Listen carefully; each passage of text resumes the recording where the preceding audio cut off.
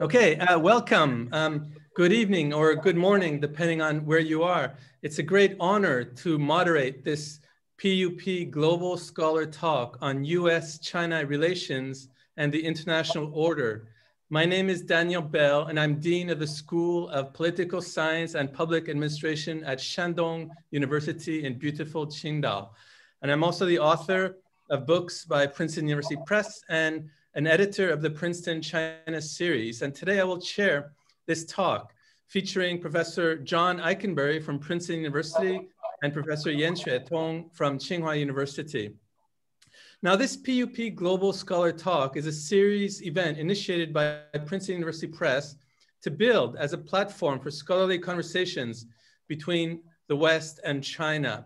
And Princeton University Press invites distinguished authors from various fields and disciplines to talk about important issues and cutting-edge concerns to further promote scholarly ideas and extend the influence of academic publishing. The PUP Global Scholar Talk series events, it bears on our mission of promoting academic dialogues and cross-cultural intellectual exchanges. Now, I think we all know that US-China relations are not in a great state at this moment, but I think we can also agree that it's very important to have academic exchanges of this sort. So it's a great honor to be part of it. So today's event is the second talk in the series, and again on the topic of US-China relations. It's supported by the Institute of International Relations at Tsinghua University and Tea House, an opinion platform that provides in-depth analysis, unique insights, and expert commentary on the events shaping China and the world on their China Global Television Network. Now, let me introduce the two speakers. Professor G. John Ikenberry is the Albert G. Milbank Professor of Politics and International Affairs at Princeton University in the Department of Politics and Princeton School of Public International Affairs. He's also the co-director of Princeton Center for International Security Studies and a fellow of the American Academy of Arts and Sciences. Professor Ikenberry is the author of many influential books, including Liberal Leviathan, published by Princeton in 2011, After Victory, also Princeton 2011, Crisis of American Foreign Policy, Princeton 2009, and 4 other books. His new books, A World Safe for Democracy, Liberal Internationalism and the Crisis of Global Order, published by Yale, is considered as a sweeping account of the rise and evolution of liberal internationalism in the modern era. It's already been reviewed very positively, for example, by Gideon Rachman in the Financial Times. Professor Yan Xuetong is a distinguished professor at Tsinghua University and a member of the Russian Academy of Science. He serves as the Dean of the Institute of International Relations at Tsinghua University, the Secretary General of the World Peace Forum, and the Chief Editor of the Chinese Journal of International Politics. His many books, including Leadership and the Rise of Global Great Powers, published last year by Princeton University Press, and Ancient Chinese Thought, Modern Chinese Power, also published by Princeton. It's worth noting that this book, Ancient Chinese Thought and Modern Chinese Power, it was a famous picture in the New York Times when, now President Joe Biden was vice president. He was holding this book, boarding a plane in China back to the US, I guess, and he was photographed holding this book by Yan Xuetong called Ancient Chinese Thought and Modern Chinese Power. Hopefully, it will have some impact, not just in China, but in the US as well. Now, Professor Yan Xuetong is one of the most influential scholars in China and was named one of the world's top 100 public intellectuals by the journal Foreign Policy in 2008. Now, in today's event, Professor Ikenberry will engage in a dialogue with Professor Yan on US-China relations and the international order. Let's first welcome Professor Ikenberry, who will speak, also based on his new book, A World Safe for Democracy, for 20 minutes. And then Professor Yan will speak for 20 minutes, and then we'll have a dialogue for about half an hour. So welcome, Professor Ikenberry. Very pleased to see you, and I hope we can meet live in the not too distant future. Great to see you. Thank you, Professor Bell, and Professor Yan, great to see you, an old friend, and I'm so happy to be on this panel together to talk about our books and talk about US-China relations. I think we've picked a fairly exciting time to do this. It's both a time in the real world that's exciting in the United States. We have a new president, And globally, of course, with the crises, as I'm going to talk about in a minute, we have a lot to grapple with as scholars of international relations. So let me start with the most pressing and most dramatic new development on the American side, the change in presidencies. So I think this election we've just had is the most important, consequential presidential election in my lifetime. I think it really did matter who won. I think it does say something about leadership and about the role of politics and choice, as opposed to simple structures producing outcomes. I think there's something that it tells us about the nature of politics. Trump took America and the world, I think, down a very dangerous path. For 4 years, a kind of extraordinary wrecking operation, almost self-consciously trying to undermine the key pillars of the international order that has been built over the last 75 years. Think about all the different things he did in trade, in alliances, in public health, in environment, in arms control, in human rights, in what I would call democratic solidarity, the kind of way in which you treat other countries, particularly like-minded countries. So I think we are in the midst of a world important shift in American leadership. And the big implication, I think, is that the United States will attempt to reassert itself, to rebuild its status and position, which has suffered. I think the US has weakened itself. It doesn't have the soft power and the prestige that it once had.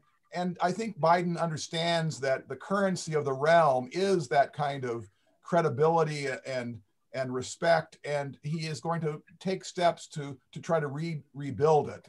For example, rejoining the Paris Agreement, rejoining the WHO, building back through diplomacy, multilateralism, security cooperation, traditional democratic leadership, using what I'll call the 75-year-old playbook of American order-building diplomacy, tying American power to institutions, associating American interests with the thickening and building of the fabric of international order as opposed to undermining it, and tying American hegemony to creation of institutions that are useful for multiple states to seek their self-interest.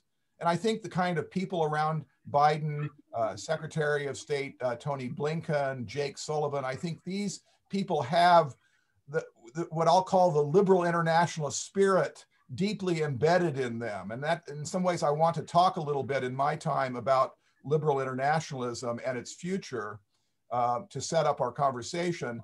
I do think, and this is my next point, that Biden, while he, I think, is inspiring and is turning a page on American history, he has headwinds ahead of him. That is to say, there are huge constraints out there. Domestically, a very divided country, and internationally, extraordinary challenges of all different sorts unfolding at the global level.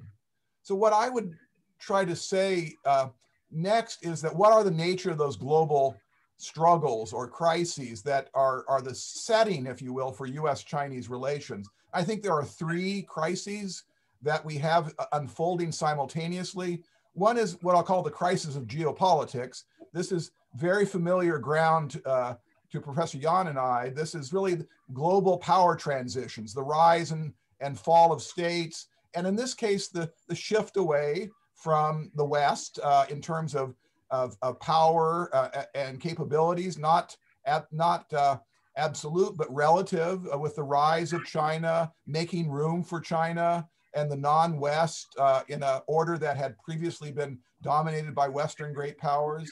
But it's more than a power struggle that realists map in their theories. It's also a struggle because of the unique nature of these two states. It's a struggle over values and visions of what a good order, an international order, looks like.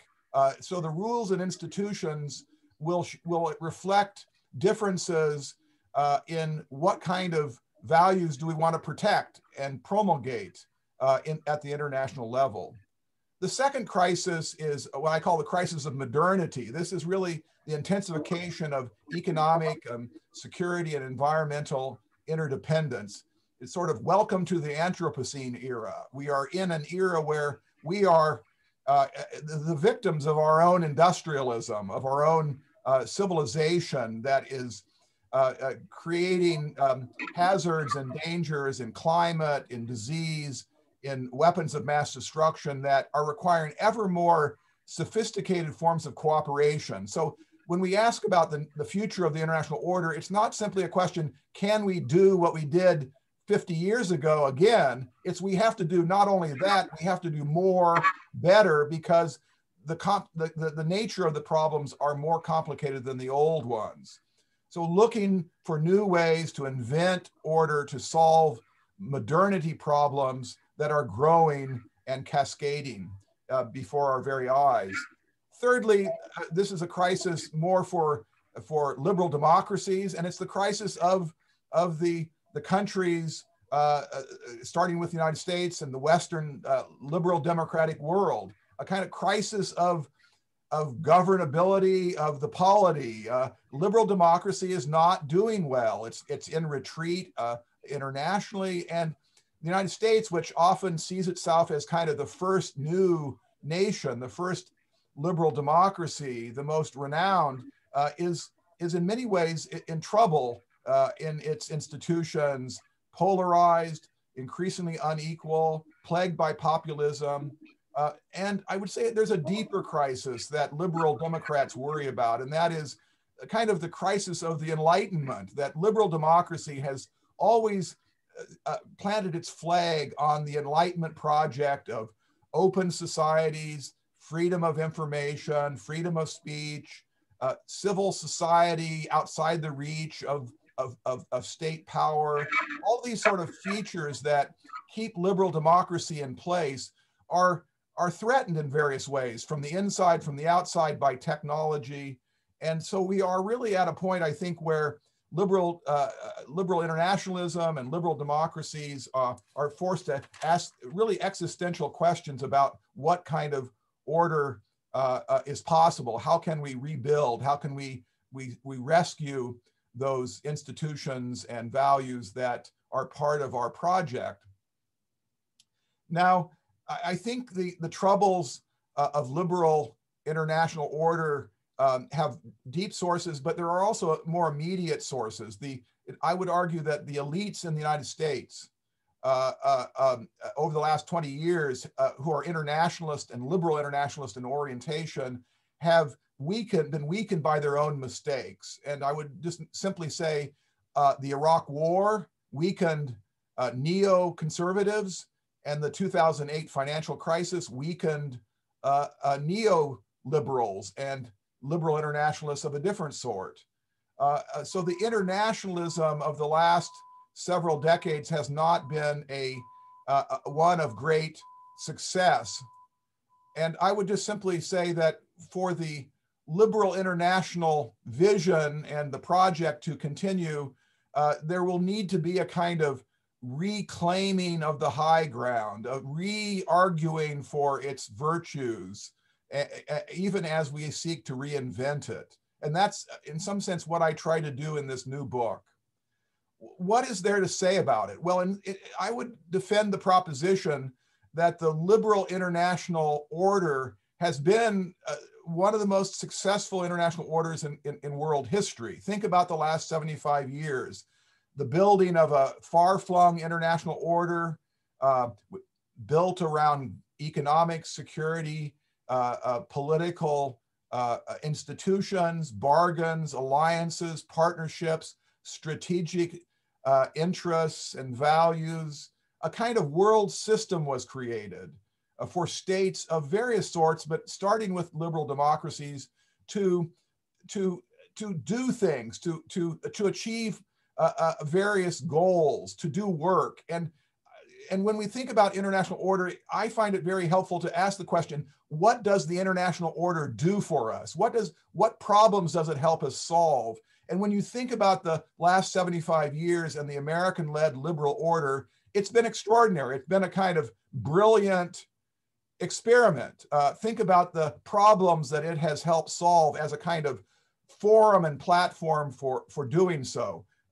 Number one, the democracies found a way to open up the world economy after the Great Depression and usher in a golden age of economic growth and expansion of life opportunities across the industrial world.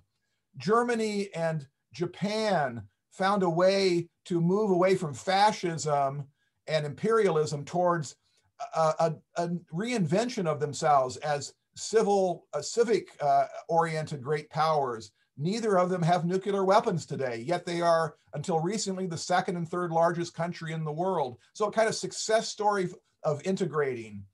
France and Germany buried 70 really centuries of division to launch the European project.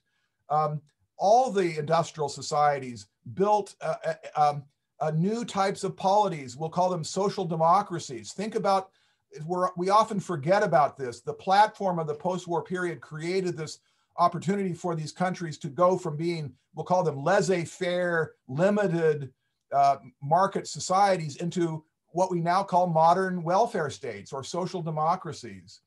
And then there was, of course, the trilateral, multilateral institutions creating Bretton Woods, these other institutions. And then sixth, and almost finally, there was this, creation of a platform for transforming societies to find a home. Think about the countries, the smaller countries that were leaving the Soviet orbit after the Cold War. Think about countries in East Asia, South Korea, and Taiwan, and Thailand, Indonesia, all countries that were throwing off authoritarian or military rule and found a way to buy into a security system and an economic system to gain advantages and secure themselves. And last but not least, China. China has had its best decades in 2,000 years during a period of international order that we call Pax Americana. Think about that. It's quite remarkable that China has found an ability to make a transition from a ideology of rule based on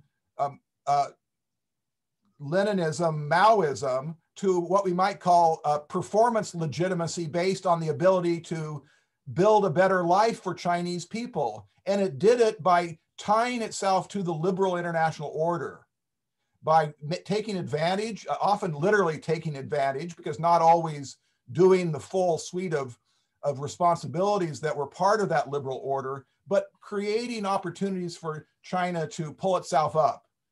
And so when we step back and look at the last international order, I think we want to, I would argue, and certainly most Americans would argue, and I think President Biden would argue, we don't want to usher this international order off the stage of history yet. We want to defend it. We want to build it. We want to extend it. We want to invite countries that want to play by the rules within it to be part of it. Let me now just say sort of what went wrong. Why are we at this crisis? Well, I mentioned the crises at kind of a structural level, but I do think that there has been a kind of transformation of the liberal order over the last 20 or 30 years. And this is also an argument that I try to develop in this book, that the heyday of the liberal order was a kind of Cold War phenomenon, that it occurred inside of the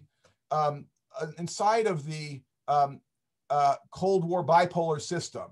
We called it the free world. It was seen as one of two rival projects for modernity. The Soviet Union was offering a second pathway to the future. And there was a kind of competition. And there was inside of this Western liberal order, the development of kind of of truly a kind of working political order. It had a kind of club-like, or what I would say a kind of mutual aid society logic to it, a club logic. To be inside of it was to gain trade advantages, to be part of an intergovernmental system that reinforced the ability of governments to solve problems. There was obviously security guarantees through the alliance system. And countries didn't just join it and get things from it, they contributed to it by buying into a suite of responsibilities and duties to be part of it. And so the story of what went wrong, or what has led to the weakening of liberal order, I argue, is that this inside order became the outside order. It succeeded all too well. It became, it was a Karl Polanyi problem, not an E.H. Carr problem. It was a problem of overrunning its foundations. And we haven't really found a way to rebuild those foundations. The club, if you will, became a kind of shopping mall where countries could come in and get advantages by tying themselves to particular institutions, but they didn't have to join the whole system. And I do think that that has led to a deterioration in the high performance level of that order, because countries are not contributing to hammering out shared norms and social purposes that used to be at the core of this order. And I do think that that's partly a story of China being able to come into this order to gain certain advantages of it, but not really buying into the larger human rights and values that have been so important to creating a kind of coherent functioning order. Let me just finish my remarks, if I can, with just coming back to kind of the world we're living in, and Biden and US-China relations. And in some sense, I think it's good news and bad news for US-China relations. I think it's good news in that China will find itself confronting a more coherent, less unpredictable, and, let's face it, chaotic America. So I think there's a kind of coherence in the other that China faces, the other being the United States, and to a larger extent, the alliances and democracies that are part of its system. But I don't think it's necessarily good news fully if we want to look down on these relations and wish for the best, because I do think that Biden and the American foreign policy establishment really does increasingly see the great struggle for the world in the 21st century being a competition between an American and Western liberal vision of modernity and what increasingly I think President Xi is offering to the world as a very different vision, the Western vision of liberal capitalist democracy, and we're going to talk about this, but a Chinese vision of capitalism without liberalism and without democracy. And those are very different, what Jürgen Habermas, the great German philosopher, calls modernity projects. And so the stakes are very high. And I think Trump was disrupting US-China relations, but for more parochial reasons. I think the struggle in the hands of a Biden is to appreciate the larger world historical moment that we're in. And so there will be probably more attention to human rights. Americans weep when they see young people in Hong Kong getting arrested because they want democracy. And there will be attention to the million Uyghurs in Western China that are in re-education camps. There will be value struggle, in other words.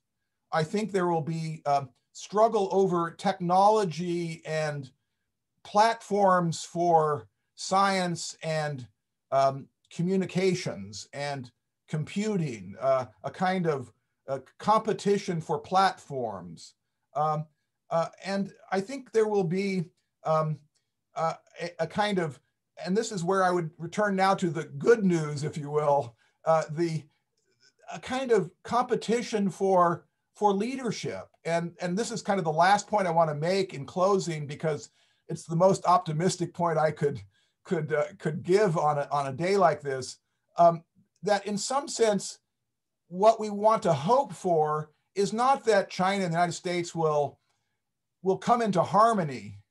That's not going to happen. We are in for a generation of competition and rivalry, but we can hope that the rivalry will have a kind of constructive underpinning, that China and the United States will seek to outdo the other by providing better solutions to problems to the world. I've called this performance sweepstakes. Performance sweepstakes. We talk about performance legitimacy inside of China based on, can it generate better life opportunities for Chinese people? The larger competition for the world is really a competition for what set of institutions for problem solving are most credible and persuasive. And this is where I think, in some sense, we could hope for a kind of race to the top as opposed to a race to the bottom. And this might start finally in the area of clean energy technology. We have a real problem. The two countries, China and the United States, are the greatest emitter of carbon. China emits 24% of world total. The United States emits 14%. Together, it's 40-some%. And of course, there is a huge amount of work to do to get this problem under control. And to the extent what this problem is, a modernity project, is one where we are together facing a threat, which is an existential threat to all of us. And so I think of the great British economist, John Maynard Keynes, who talked about currencies, competition for currencies as being a kind of beauty contest. And in some sense, my hope as a kind of liberal internationalist is not that China will eventually move in the direction of liberal democracy. I used to think that. I don't think that anymore. But I do think that we can move together on finding solutions to global problems where we both either win or we both lose. And so I'll leave our discussion on that hopefully optimistic note. Well, thank you, Professor Ikenberry, for the wonderful and inspiring talk. Maybe we can add, now that there's a global competition for vaccines that could help the rest of the world, it would be wonderful if US and China can compete in a good way in this way too. So let's now hear Professor Yan Xuetong also talk for about 20 minutes. Okay, thank you, Daniel. And John, I enjoy your remarks very much. And also I read your book, and I know the basic argument, the background for you to make these remarks. Well, I'm glad that to hear John mentioned about the leadership competition. Actually, I think there's a fundamental difference between Trump and the Biden. And not only in terms of their ideology and their professional of leadership and their strategy and for dealing with the rest of the world. But I think there's also one very important difference between the Biden and the Trump, is that Trump has no interest to maintain global leadership. So he has said that, repeated that for many times. So Trump never concerned to provide any kind of leadership for the world, but just because America is the most powerful country, so Trump's policy have a global influence. And Biden is different.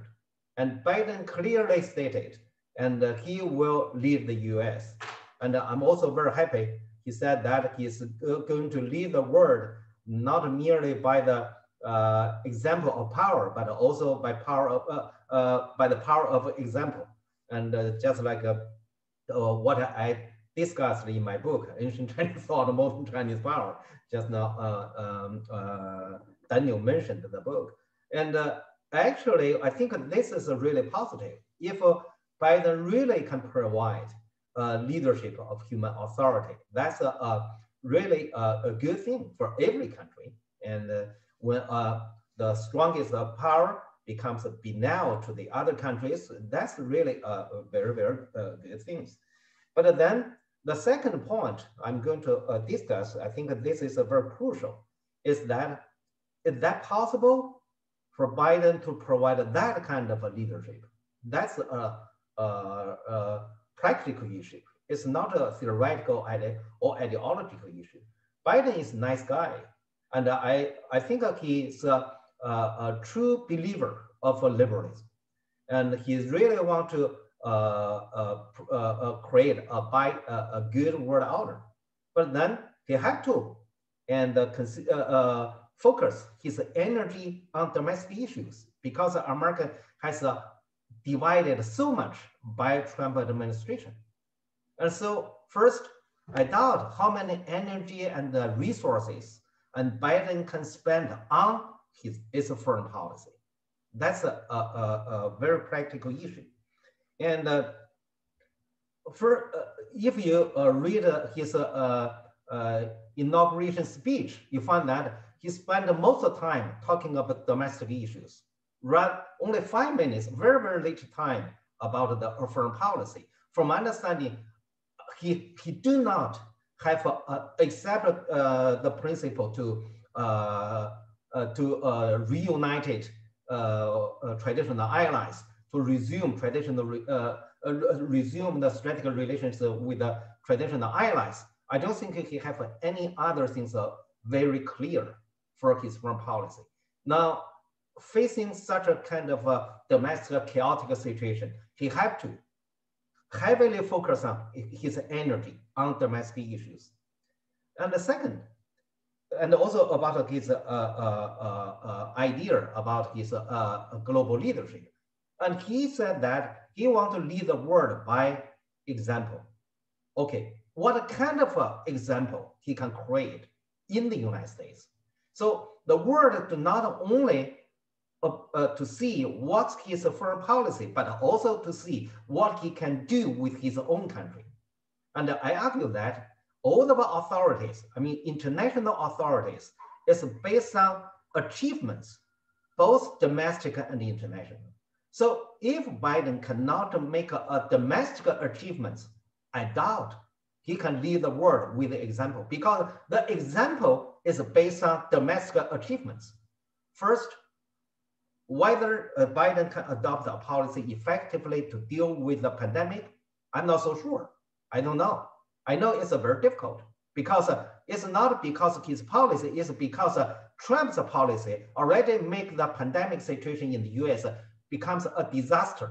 It's much more difficult to deal with the pandemic situation in the US than in any other countries. So this is a very, very difficult task for Biden to handle. And this is one thing. Second is the economy. And the people are so secular in every country, especially in the modern society. And just now, John used the term modernity.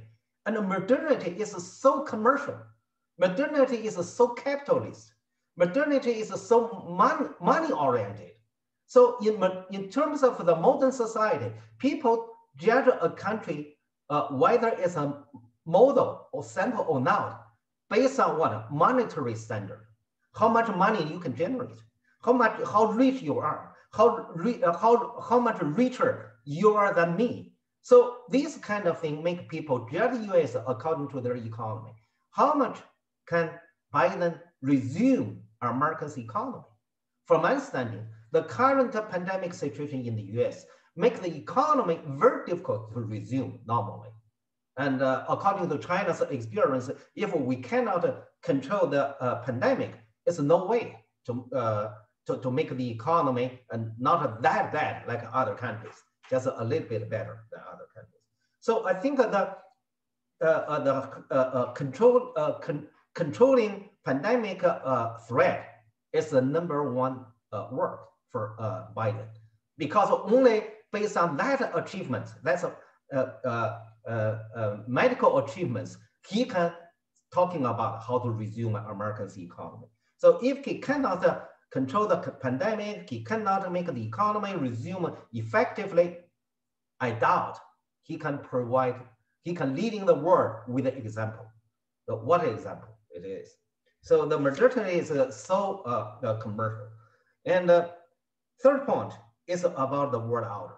So what kind of world order we are going to have? My understanding now we are moving into a digital age. This is different from the Cold War, different from the history before World War II. And it's so different in human being. What I mean digital age? Digital age means humans' life in the cyberspace is enlarging, and people's life in natural space is shrinking. So the Z generation already spend more time in cyberspace rather than a natural space. That means more time online rather than offline life, and except the sleeping time. So if they have 16 hours, 8 hours for sleep, 16 hours for life, and then they spend definitely more than 8 hours online. So they represent the future, they represent the history, they represent the human being, the life. What do I mean? In the future, not today already happened. The wealth mainly generated from the digital economy. For Germany, the digital economy accounts more than 50% of the GDP. China is already 40%, and the US, I guess, is nearly, at least nearly the 50%, maybe more. So the wealth will generate from the digital economy, right? And meanwhile, the national security heavily focused on what? The cybersecurity. The security about territory, about the sea, about the air, still important. But then you find that the cybersecurity is squeezing the importance of the natural security, territory security. So what does it mean? It means that in this this kind of digital life, and the human beings' focus is the competition between China and US, make it more specific. The competition between China and US will heavily focus on the digital area rather than geopolitical competition. So we cannot, that's my view, I don't think we are going to see the world and the world order and be shaped by the geopolitical competition. I will see the world order will be shaped by the digital competition. What's the difference between digital competition and geopolitical competition? Geopolitical competition means superpowers try to control the natural land, control the strategic areas, and control the natural resources. But in the digital era, superpowers will compete for digital superiority. They compete for digital technology invention. And so I mean that these actually a lot of Trump's policy against China very possibly continued by Biden. For instance, technology decoupling. Technology decoupling is not whether, no matter the American's president is anti-China or not. For Americans' own technology superiority, he definitely will do it. He worries about China's technology capability surpass the United States. So in that way, they want to contain China's technology progress. And because there's a technology gap between China and US. So someday, when China's technology is more superior than the United States, I think the US will against the policy of decoupling. And China will protect its the technology invention and from being known by the US. And then US will ask, hey, wait a minute, we should not have a decoupling. And China, you should open your door to us. Currently, the technology decoupling policy adopted by Trump administration, because America have a technology superiority over China.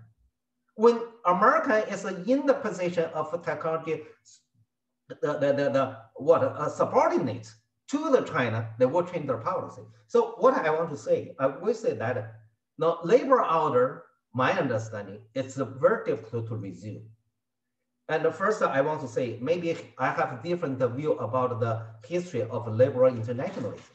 And concerning the word order, labor order, I would say it started from the 1992. That means after the collapse of Soviet Union.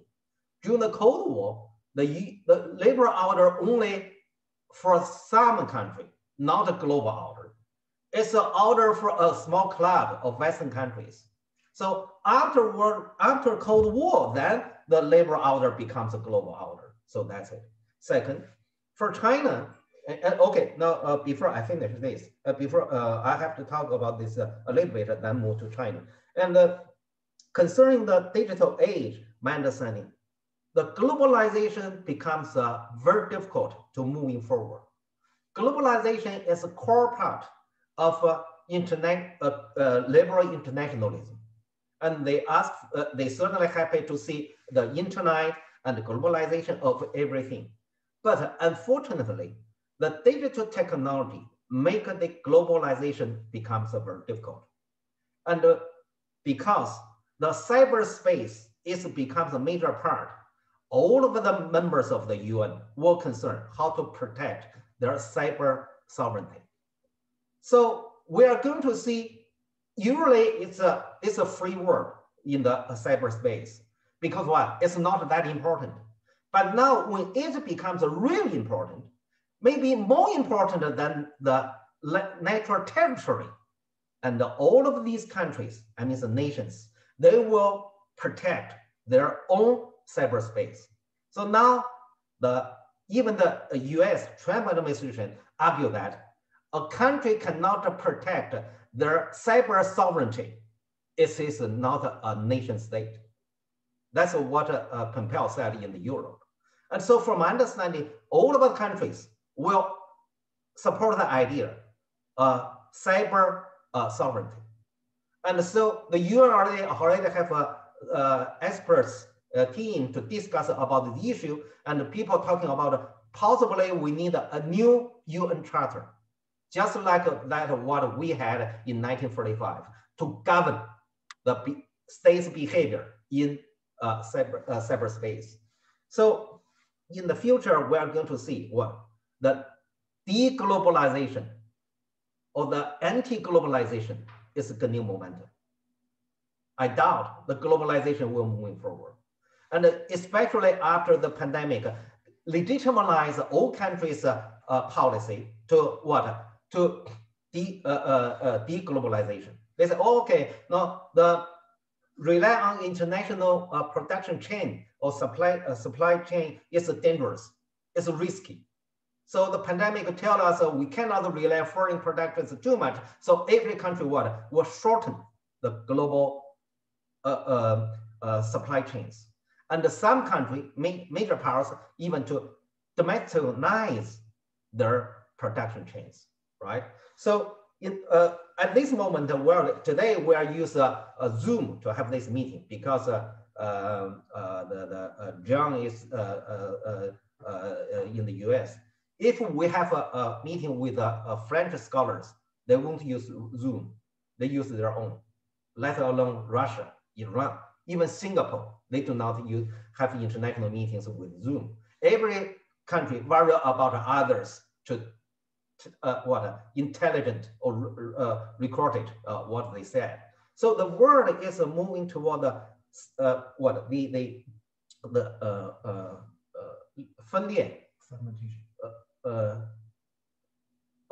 is the term? 碎片化, segmentation.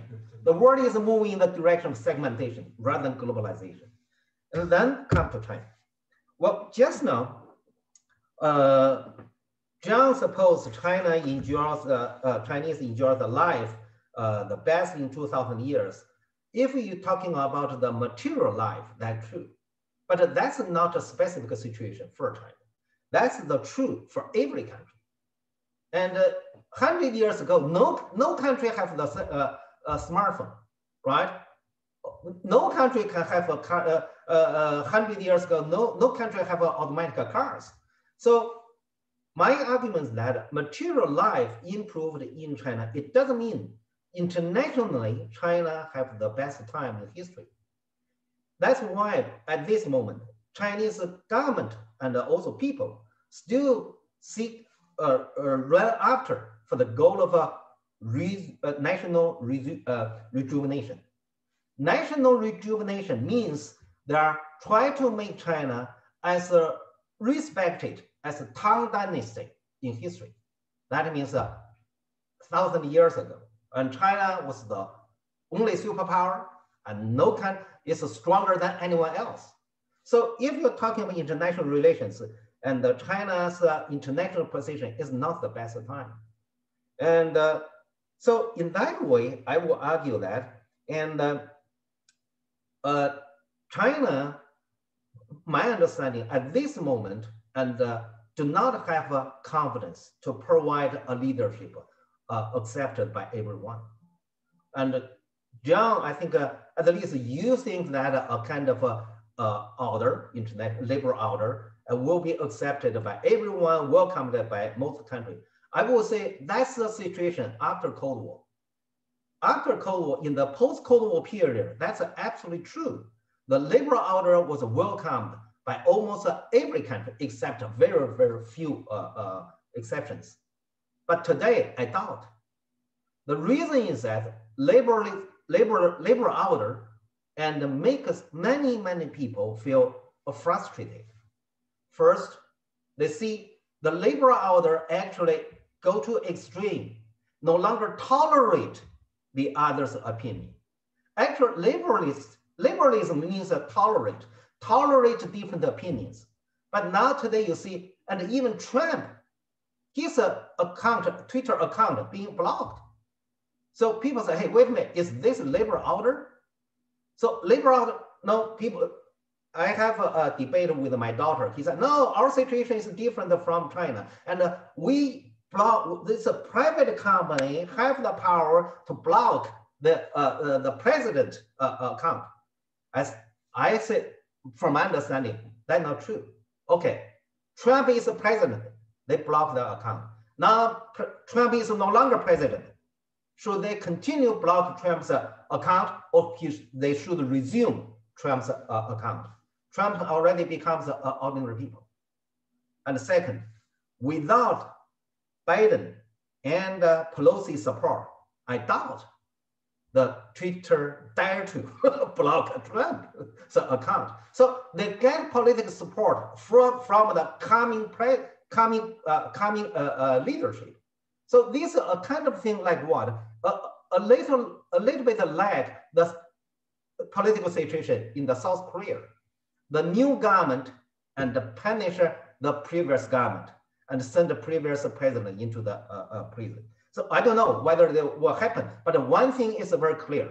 And Trump and the treatment to Trump, I do not mean Trump is a nice guy, but I mean the treatment to Trump seems to me do not inconsistent with the ideal liberalism. And also the last thing I want to say is about the ideology. And in China, I don't think, very few people, and they like Trump. There may be some, just like in US, there's maybe 50% of people like Trump. In China, the Trump lovers are minority. But Trump is the only president did not launch a war after the Cold War. Among all of these presidents, Trump is the most peaceful. He didn't launch any war against other countries.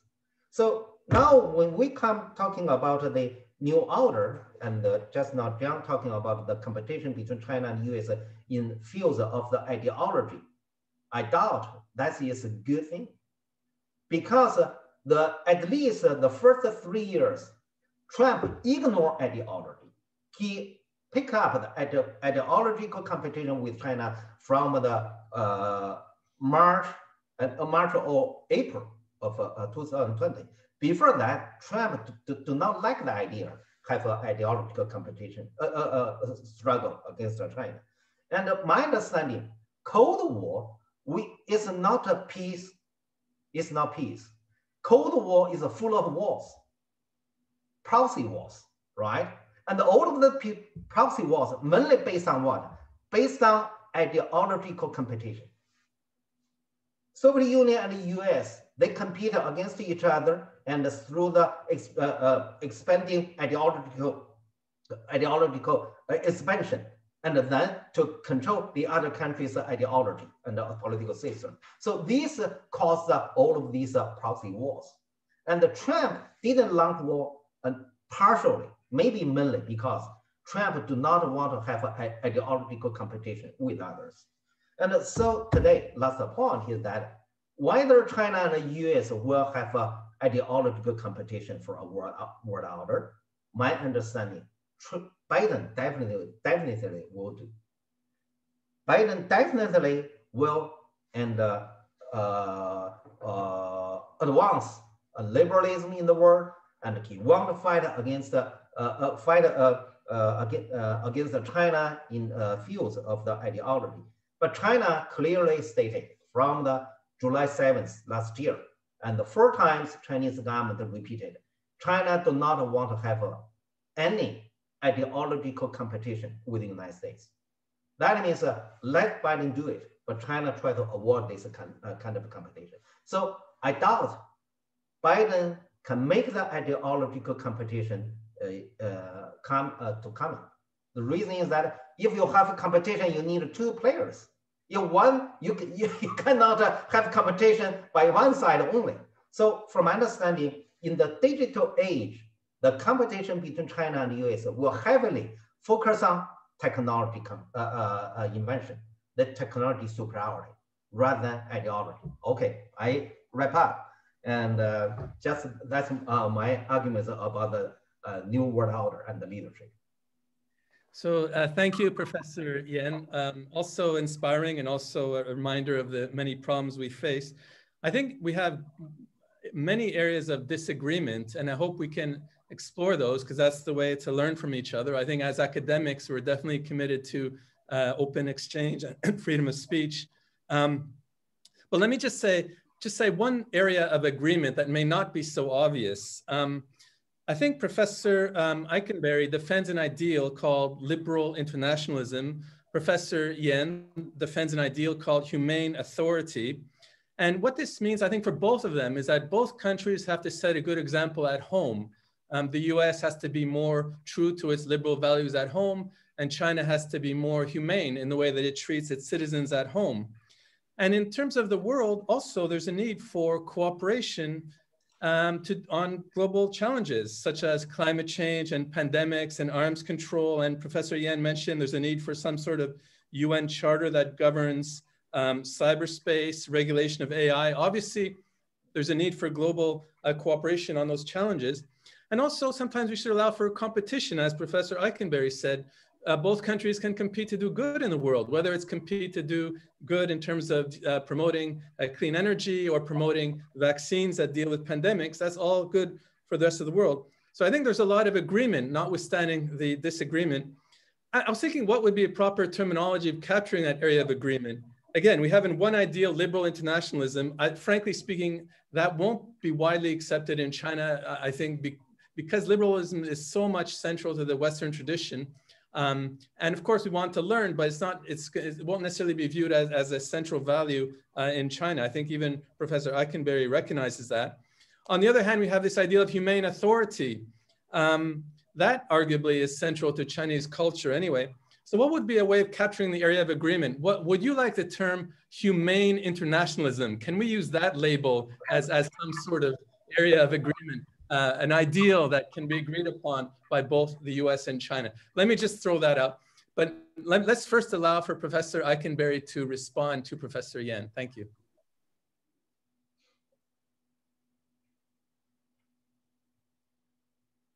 Thank you for those very insightful points. And Professor Yan, I really enjoyed your comments and learned from them. I do think there are things that we do disagree on, but other things we agree on. Let me make my list. First of all, what is the liberal international order? Now, for me, that order, as I write in the book, only emerged with the rise of liberal democracies. In the age of democratic revolutions, the French Revolution, the American Revolution, the rise of liberal democracies from really a world where there was no democracy in the late 18th and early 19th century. It was really about these countries rising up in the world, finding struggles with non-liberal democratic states, and finding themselves in a position where they could build order, and they did it through refracting their own principles into the international system. And so really it becomes a project for the United States after World War II, when the United States lived through the 30s and early 40s, when liberal democracy was hanging by a thread. It really was a kind of extinction moment when you had 7 or 8 countries that were liberal democracies left in the world. The question was, is this system of government with these values that we hold dear going to survive? And so the real project was to build a kind of structure around them to protect them, to strengthen them, to facilitate cooperation between them. So my answer to you is, liberal international order is not a global order. It's not a vision of a global order unless all countries in the world are liberal democracies, because short of that, it is a subsystem order. It's an order for countries that share a set of social purposes that they want to strengthen through order building. And liberal democracies do have things in common that separate them from countries like China. Liberal democracy is built around contradictions and tensions. Think about the values you're trying to keep in play if you are a liberal democracy: liberty and equality, individualism and community, sovereignty and interdependence. You can't have 100% of both, because when you move in one direction, you challenge the other direction. So you're always in this infinite process of making choices, balancing, thinking about trade-offs, trying to get the best position you can among values that are in tension with each other. Your liberal democracies are also different than non-democracies because they fear that their institutions, which have limited governments, have constitutional governments, republican rule, that is a type of government that is easily vulnerable to geopolitics. This is the oldest insight from Republican political theory that goes back to Polybius and through Machiavelli and Montesquieu and others, that republics are somewhat fragile, kind of like orchids. They need to have a kind of structure around them to protect them. So the argument about what is liberal internationalism is about building a container around liberal democracies so they can survive. Think of liberal international order as like an egg carton in which you put eggs.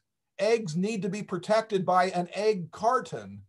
And liberal international order building is building egg cartons for fragile eggs that we call liberal democracies. And so it is absolutely true that a successful liberal international order is not an order that will be universal. And so that, I think, helps me understand why what I'm saying is not always congruent with what you're arguing, because I don't take it as a limit or as a criticism that liberal international order is not universally liked, because you don't want it to be universally liked. You don't want Erdogan to like it. You don't want Putin to like it. You're doing something wrong if Putin likes your international order. And I'll have to say, if she were to like it, I would say it's probably not my liberal international order either. So there is it is a limited project, because you are trying to protect social purposes that are not universally shared. So that's where we may disagree. Where I think we agree kind of indirectly is that a great power's domestic system is relevant to its international leadership. And that's something you argued, and I wrote that down. I agree with that. And because you were arguing the US is not going to be a great leader unless it can get its liberal democratic house in order. And so you said that Biden, if he wants to lead, he still won't be able to unless he can solve domestic problems of democracy, of polarization, but also of the COVID. And what I think is true, and I think that's right, and I do think that there's a broader point that you're making there about the way governments treat their domestic society is relevant to how they treat their international partners and adversaries. The way you treat your own people at home tells you something about the way you will treat your other people outside of your country. Now, I've made, so, and for me, that is not necessarily good news for either the United States or China, but I do think there's a real question whether China can be an international leader and have a closed, authoritarian, autocratic system without freedoms. I don't know whether the world will organize itself around a China that is of that sort. And I don't know whether the world will organize itself around the United States that is in total chaos. So both countries, I think, have limits to their leadership based on very different domestic maladies and shortcomings. So I think we agree that the domestic story of a country is relevant to its international story. I want to make one other comment about technology, because I think your major thesis is right, that technological competition is the major form of competition in the future. Now, I think you're saying that too strongly when it comes to geopolitics not being important. I could imagine a war between the United States and China over Taiwan, or over Chinese encroachments on other countries' maritime territory in the South China Sea or the East China Sea. So I think geopolitics still matters. And I hope that both China and its neighbors are restrained so that we don't test my proposition. But I think your larger question about digital reality being where the action is right. And I just wanted to make one final comment about that. Internet, social media, the connection between computing and telecommunications, all these things that we associate with the cyber world. What's interesting is that technology has had different implications for China and the United States. In China, as I read it, technologies have created greater capacity for the state to surveil society and keep track of people and monitor civil society, such as it is. It's created more authority to the state. We call it big data authoritarianism. It creates more advantages for China to solve problems of authoritarian rule that the Soviet Union could not solve, a more sophisticated form of control from the top. Whereas in the United States, the same media has fragmented America. America is divided into different eco-information zones. People who watch certain television networks believe different things than people who watch other television networks. It's like in America, the same technology is not strengthening the state and the national unity, it's breaking us apart. So I think that's very interesting that technology can take countries in very different directions. I don't know how that will play out, but I do think I think both are problems, and they are problems that are tied to our technological world that we live in. I have got one more point about democracy, but I want to kind of leave that aside because I've spoken quite a bit, and I wanted to let Xuetong have a chance to come back at me. Xuetong, do you want to come back? Professor Yan? Okay. Okay. Well, I think that's a very good remarks and response to my opinion. And actually, I fully agree this idea. Without liberalism, there's no liberal order. So liberal order is something very new. It's based on idea and from the Europe, right? When they have the idea, without this ideology of liberalism, you can never have a liberal order. So I already went through your book, and okay, before I respond to your remarks, I just wonder why you call Wilson by his name, but when you call Roswell, you use abbreviation. Who's? You use what? DR, FDR. Why you call him FDR? Oh, FDR. Why you do not call his name? Professor Bell, do you? That's an Americanism that maybe doesn't translate well, but the same way we called John F. Kennedy JFK. Yeah, but then why you do not use the abbreviation for the Wilson? You know, actually Woodrow is his middle name. His first name was Thomas. So TWW. Somehow it doesn't roll off your tongue. And I don't think, I guess Trump and Biden probably are not going to have their initials used either, because somehow it doesn't flow off of the tongue. Okay. It has nothing to do with your personal respect with this political figure. No, okay. No.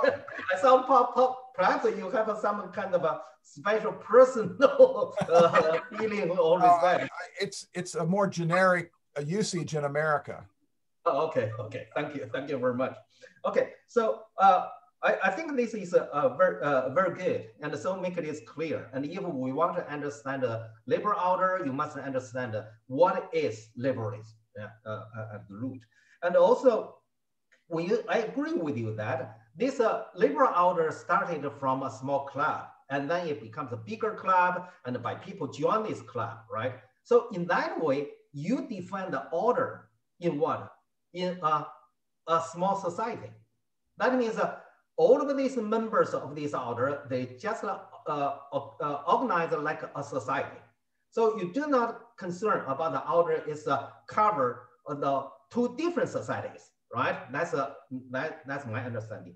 Actually, when I define the international order, I will define it as the whole system. In ancient times, all of the international system are separated. So this order and is a system order. So here you define the order is not from the system level, but from a society level. That means for this society, they have a order. And for that society, they have another kind of order, B order. So that's it. That's why I'm concerned before the post-Cold War, and even you have more than 40 countries join this labor order. It's just a part of the world. It's a minority of the world. It's not the whole world. But after the Cold War situation changed, there's a majority of international members and accept this order, right? So even there's still some countries do not join this club, but they're minority. The labor order becomes represent the majority. That's why we treat it as a global order. Even there's small exceptions. So in that way, I think for realists, when we're talking about the order, we always concern it should be the system order, that means including competition powers, including enemies. So that's why we see, when we say there's a war, we say, okay, the order is undermined. When there's no war, we see the order resumed, even they have a different ideology and anything. So order can be looked at from two aspects. One, like you argue about the character of the order from the norms, right? We may call it the normative order. But then from the other perspective, we may call it a structural order. Whether the order is stable, the order, or is unstable. That means whether there's a war or less war or no war, right? So so when we talk about order, we have two things. And this is also related to the Daniel's question, and what's the name for it? I already used the name, an easy peace for the new order. The new order is that the competition between China and US is inevitable, but they will compete peacefully. Peacefully doesn't mean that they're friends to each other. They're still maybe a very, very harsh on each other. There maybe are enemies, but then they said, let's compete without war. We compete with all kinds of forms, but not war, except war. So that's why I call it an easy peace. This is peaceful competition. So in that way, I would say that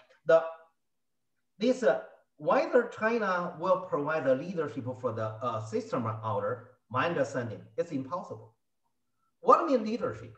Leadership means leading powers with the followers, right? Without the followers, there's no leadership. So that depends on how many countries follow you. At this moment, from my understanding, China's popularity, Chinese leadership popularity is increasing. And more countries want to follow China's leadership. But unfortunately, they are large in number, but they are weak in capability. So the leadership can be measured from two aspects, the quality and the popularity. Chinese leadership is increasing in terms of popularity. That more and more developing countries and follow China's leadership. But the quality is not that high. Americans' leadership, if Biden provided the human authority, and then US reunited these traditional allies, they're not large in number, but they're heavy in power, right? They have larger GDP, and they have more global influence. So the quality is high. So if we discuss about the two leadership by China and the US, I think Biden possibly can create a high quality leadership, but I doubt the popularity is very, very high. And but China may improve its leadership's popularity, but the quality is very difficult because most of Western countries will prefer to follow Biden rather than to follow Beijing, right? That's the difference. That's what I'm concerned. The fourth point is about the geopolitics. I think John's right, and the geopolitics is still important. I do not say that geopolitical things is no longer important. It is still important, but its importance is declining rather than increasing. That means it becomes more and more important. No, its importance is declining because the digital issues will become more and more important. So they squeeze and the importance of the geopolitical issues. Come to Taiwan issue. Well, even the Trump and the very provocative policy and towards China on the Taiwan issue, and didn't cause a real war between our two countries. I think Biden will be very rational. And Biden has already, and from my understanding, clearly and he didn't mention China-US relations in his inauguration speech. I think this is positive. That means he do not want to give a very provocative policy in his speech towards China. And so that will bound his future policy. Without mentioning China-US relationship, means he leaves a big room for himself to adjust American policy toward China. So his policy toward Taiwan, my understanding, will be very rational. He do not want to have a war over there. Because he worry about the war may escalating into nuclear war. That's a disaster. So I think for all laborers understand that. And the final point is about the technology. My understanding, the digital technology not only increased the Chinese government's capability and to survey their people. It's happened to every country, including United States. Like Assange and Snowden, they all these two guys revealed how the CIA or FBI surveilling American people. So I think this is what this new project we're studying, and whether digital technology will, because in the US, a lot of people say that, and Trump ruled the country through Twitter, and this violent action over the Capitol because of the Twitter, because the digital technology, my understanding, that's only partially true. And another part is more important than that. Actually, the government have used the digital technology more than people. And digital technology already increased the power of all of the governments in every country. So in the future, my understanding, technology is a very, very anti-liberal. And technology in some way is anti-liberalism, anti these liberal ideas. I do not mean that technology subjectively want to do it, but objective result is that the future technology will make the all governments in every country and powerful over their own people.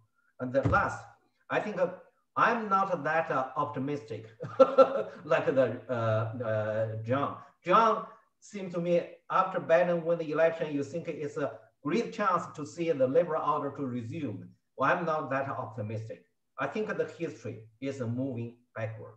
And so I use the term retrogress. The world is moving into the retrogress direction rather than the progress. And sometimes that's a history. And moral realism and attribute the leadership as the independent variable, one of its advantage, it can explain why history sometimes making backward. I just want to respond to a couple of things. I don't think all countries can use information technologies in the same way to spy on their domestic populations and surveil them. It's illegal for the American state to tap the phones of American people or look at their bank accounts. We have an independent judiciary where you can take the government to court and sue them if there is an infringement on your freedom of privacy. So you're right, the technology is kind of structurally speaking empowering to states, but that's why you need to have institutions that counterbalance the strong government. And thank goodness some governments have those kind of independent checks and balances, private property, rule of law. I mean, we need to, if I think you and I would agree that at the end of the 21st century, one of the things that we would like our grandchildren and great-grandchildren to have in their grasp so that they can confront 22nd century problems is to live in societies where their civil societies are outside the reach of a predatory state, where they have some independence or autonomy so they can live their lives, have their information, they can be free from interference from the state. And how do we make sure that in 100 years there are societies that have that value secured? I think you have to have institutions, legal institutions, constitutional institutions that allow you to protect those civic rights. And so I don't think, and I do think that we have those in some countries. And I also think that it mattered that when this Trump era is over, we can look at the United States and say that the United States threw out the worst president in American history. He was, the criminality, the corruption, all the different maladies we associate with Trump. He they were identified and he was thrown out of office. We voted, the system worked in some sense. And I think that's the basis for the rejuvenation of democracy, because you always are going to have these moments where you're put to the test, the stress test. Imagine if Trump were able to be able to proclaim that he could have that office of presidency for life. The world would have been shocked by that, and it didn't happen. And so I think we saved ourselves, and I think that has a kind of moral resonance around the world for people who want to protect themselves from strong states. Now, I have, if we have time, Professor Bell, do I have time for one more point, or? Go ahead, please. I wanted to make a point about international order, which is one of our subjects tonight. And I guess Xuetong, I agree with you that liberal order is not global order, and we think we agreed on that, and that there are other things about order that have to be put in place other than arrangements to protect and facilitate liberal democracies.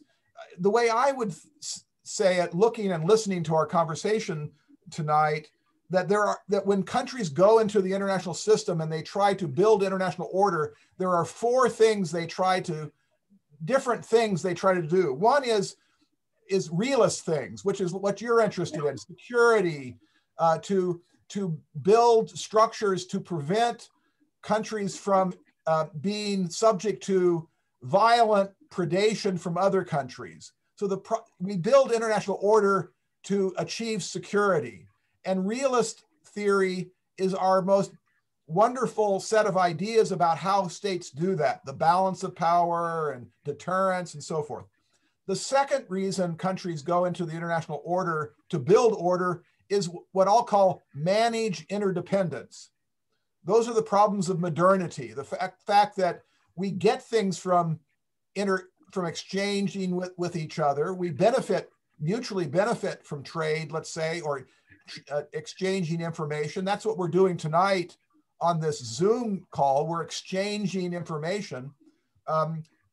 So all of that interdependence is good, but it also can be something that, particularly when it comes to trade and economics, you want to regulate. So we build international order for the second goal, which is managing interdependence. The third reason countries go into the international order and build order is what I will call to protect their domestic political institutions and regime principles. There's a term for that democracies have. It's to build a world safe for democracy. That's what I've been describing tonight as the liberal international project. One could go into the world and try to make the world safe for autocracy, or for revolutionary socialism, or for fascism. So you're building international order to protect your way of life. That's the third project of international order building. And then the fourth one is to achieve some measure of social justice. Historically, countries and peoples go into the international order because they feel there's injustice. Colonialized people feel that they were the subject of racial hierarchies and civilizational hierarchies, and they wanted to redeem their sense of decency and respect. And so those are four different reasons that countries leave their borders, go into the international system and try to organize it. And so when I talk about building a world safe for democracy, I'm talking about one of four things that we have to worry about when we think about international order. And for me, that's helpful in kind of clarifying different projects that are simultaneously trying to shape the world we live in. Thank you. That's very helpful. We're running out of time, so let me ask two questions to both of you. The first we have from Professor Ikenberry, the view that liberal order is not the same as global order. I mean, I think that's very interesting, and obviously it's a more modest vision than we had after the end of the Cold War, when there was this view that the end of history is moving towards liberal democracy. It's worth asking, I mean, on the one hand, it's beautiful and modest. On the other hand, it is worth noting that the liberal order still is meant to shape global institutions. So there's still some sort of vision of global order. But I think probably we both recognize that whether it's China or the US, both countries have a rich tradition and civilization, and they need to build on their own political culture and values. And I think we have a clear vision of the US that John laid out, especially prioritizing of liberty and equality. What exactly on the Chinese side? I mean, that I think is maybe less well known in the West. What are the key values? And Professor Yan developed this idea of humane authority. I mean, this key value of humanity or ren is so central to Chinese political culture. And I think it's very important to worth noting that that's the key. So when we use the language of China, we can portray it in a negative way, autocracy and so on. But what are the ideals that underlie the whole thing? Recognizing there's a huge gap between ideals and reality, I think we need to specify those. The value of harmony, he. In English, it's really better translated as diversity within harmony. I think the Chinese political culture also strongly prioritizes diversity. And what's the right way of selecting leaders? Again, so there's this whole tradition of political meritocracy that there's political systems should aim to select leaders with superior ability and virtue. I mean, just as there's a huge gap between, we can say the US is a highly imperfect democracy, so China is a highly imperfect, we can call it humanity, harmony or political meritocracy, and both political cultures need to build on their own cultures. But still, my question is different.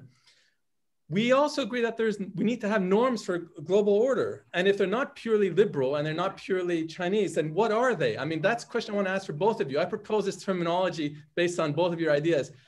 Humane internationalism. I mean, how does that sound as a concept to develop? What exactly is the glue, the normative glue that both of you propose can hold together our global order? So that's one question. Second question is about technology. I think both of you agree that it's so important and will increasingly shape our future.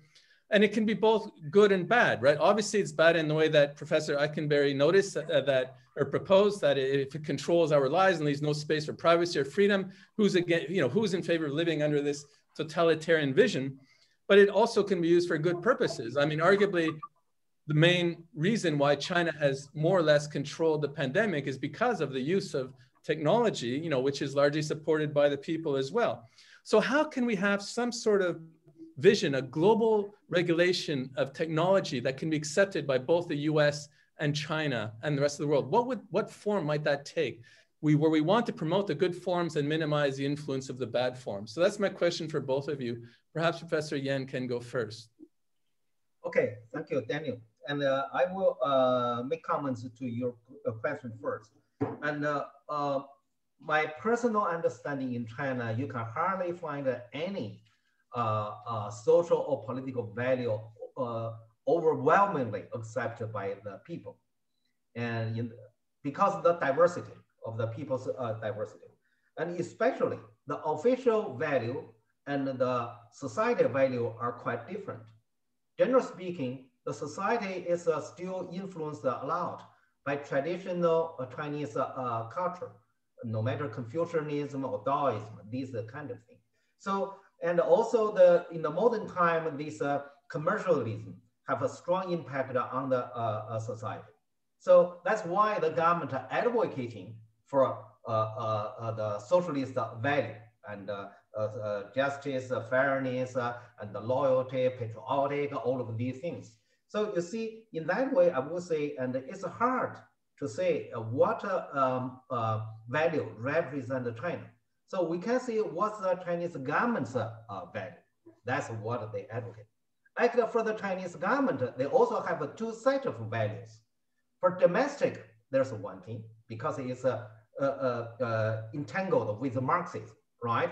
But internationally, they cannot have a Marxism as a value to guide their foreign policy. So international value is a kind of entangled with the traditional ideology, just like Daniel said, there's a diversity of the harmony or a peaceful, something like that. So generally speaking, it's really difficult for me to define any value as a dominating value in China for suggested for the world at this moment.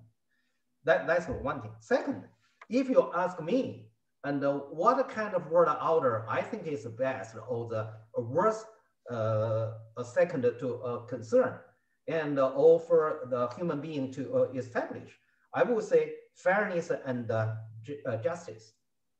Fairness and justice, that's a core value of traditional Chinese political thinking. And also, from my understanding, it's a very important part of liberalism.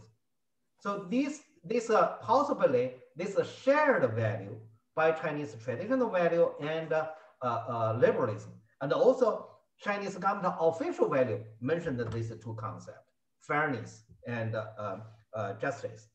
I'm not so sure. Democracy is certainly very influential now, but it seems to me Americans' sample established up by Trump already undermined its influence. How much the US can resume the democracy influence? And I don't know, but one thing I will say, and this is in the digital age, it's very difficult. Reason is that, just like I said, the technology make the government more powerful than the people, make the government much easier to control their people. And for instance, and in the US, they already arrested over 15,000 people after these turmoils. Not only the one for over the Capitol, but also the Black Lives Matters. How can the police arrest over 15,000 people so quickly? Heavily rely on the digital technology, all of the trace these people through the phone, right? So you see that actually not only that, and from my understanding, the core of this idea of liberalism is a rule of law, right? But actually the law, from my understanding, is only effective on gentlemen, never have any effectively influence the mean people.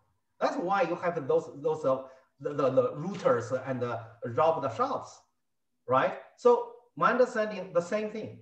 And you have the rule of the law for every country, but that's really depend on the leadership. If the leadership want to adhere to the law, they can do it.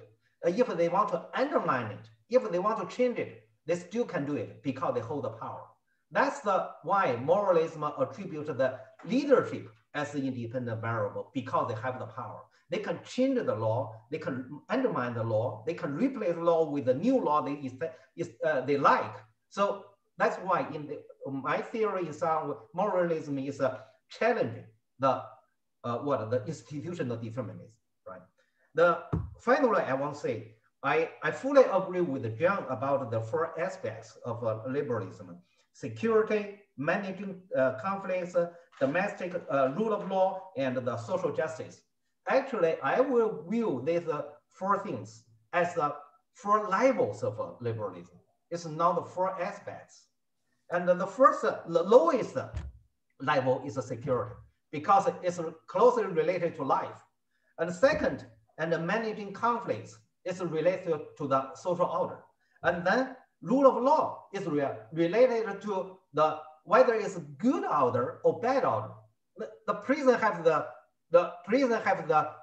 very, very the strict order, but that's not a good order. People prefer the order like university rather than order of the prison. So then the last is the social justice. That's the highest level of liberalism. So my understanding, lowest level is easy to be achieved. The highest level is the most difficult to achieve. That's why realism like us, and we always talking about security and conflicts management because we're realists. We think this is possible. Talking about the rule of law and social justice, certainly we think it is good, but we think it's too difficult to achieve it. That's my point. Okay, thank you so much. One important constraint on freedom of speech is time. So we have 5 more minutes, and let's give the last word to Professor Ikenberry. Well, I on this question of rule of law, I'm going to have to insist that the United States has the moral high ground here. China 2 years ago, its leader made a decision in the party to allow the leader to have a rule for life and a dictator for life, and there was nobody to stop it. And in the United States, we had a leader that tried to do that, and we stopped it. And it's a very emotional thing for the United States to see ourselves go through 4 years where the future of our institutions, whether the rule of law would hold, whether freedom of speech, whether all the different liberties that we associate with our system would hold, and they have. So I feel very worried when there's a kind of effort to say, well, in the United States, they do kind of what we do. I think they are fundamentally different levels of legal protections for individuals and political freedoms that China might not want to protect, but that are very dear to a tradition of politics that is deeply rooted in the Enlightenment and the rise of the modern world. And it's not just a Western story. Look at Taiwan or South Korea or Japan or Hong Kong. You have you don't have to be Western to have those understandings of what are the most vital, sacred features of being a human being. Now, I would say, what are universal norms? And this is Professor Bell's question. Very good question. I think the deepest universalisms that we have to build world order on are the Enlightenment values of science, technology, information, learning, freedom to speak, education unintimidated by political agendas.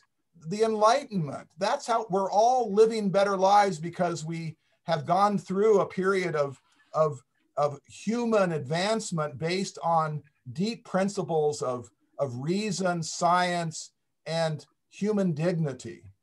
And those are not Western ideas, those are universal ideas.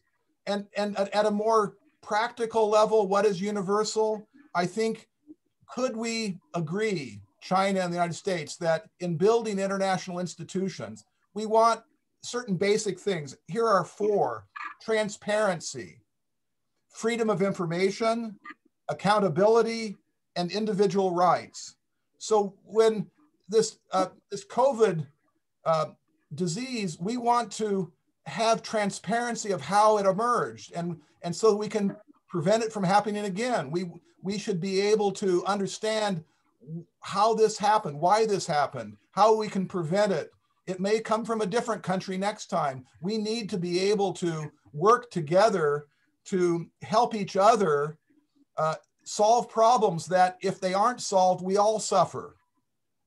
I'm suffering. I haven't seen my parents for a year because of this dreadful pandemic. So I want to see my country solve the problem, and I want to see other countries equally transparent in illuminating how we got here. And I think freedom of information, having the ability of an independent press to ask questions without fear or favor, accountability. So I think I don't think those aren't liberal. They're kind of rational things that modern people who want to live in well-ordered societies would want. So I think I'm not pessimistic that this is really a clash of civilizations. I think it's definitely imperfect societies that are struggling to be better, but we're struggling with different problems. And I hope we both succeed. But I don't think they're the same problems. And I do think there are certain irreducible conditions you need to have in societies to survive this bloody 21st century. And I hope those conditions, which I've described as Enlightenment conditions, can in fact help us get through this century. Thank you. Maybe one last question, and then each one, please stick to less than 2 minutes. The first for Professor Yan, what can China learn from the US? And then to Professor Ikenberry, what can the US learn from China? And then we'll end there, hopefully on a constructive note.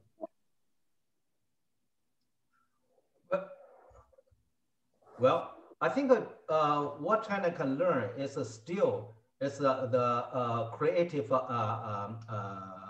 spirit. America is a country and full of the spirit of the creation. They want to invent everything new, not only in technology, but also in thoughts, like the people like the John always have new ideas. In the book, he said, so I think this, I don't regard your book as the theory, but I regard the book as the sauce. It's full of sauce and new ideas. So I think China should learn from the US to how to create new thinking, how to invent new technology, invent something new. And last I want to say, that's also a way we discuss about the two education systems. And the Chinese can educate the kids pretty well at the primary school and the high school, but come to the graduate education, we realize the gap with the US.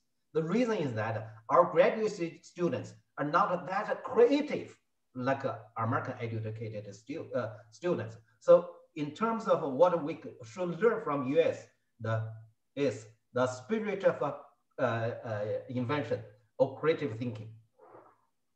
Thank you. Professor Ikenberry, what can the US learn from China? I think a certain humility that comes when you look at China, which has survived 2,000 years and has had such a noble and a charismatic culture that I think the world is fascinated by and impressed by and wants to be in a world where it becomes the best that it can be. So I think a kind of helping China can help the United States and the Western world have the kind of conversation we're having tonight about trying to learn from the other, to put yourself in their position, to see how other countries like China are making trade-offs, and to find common ground. So I think we got a lot of difficult times ahead for U.S.-China relations, but I think there can be a kind of working respect between the countries, and I think there definitely is between Professor Yan and I. I think we can maybe be models for our own societies where we're stubborn, tenacious defenders of things that we're passionate about, but we know our own limits, and we know that no one has a monopoly on insight and knowledge. So we need to be together learning from each other. Thank you. Beautiful way to end. Both of you wrote very creative and excellent books that we can learn from. So let's end here, and thank you. Thank you. Thank you. And I have your book. I have yours. Yeah. So this is extraordinary. Thank you very much for all of you professors. And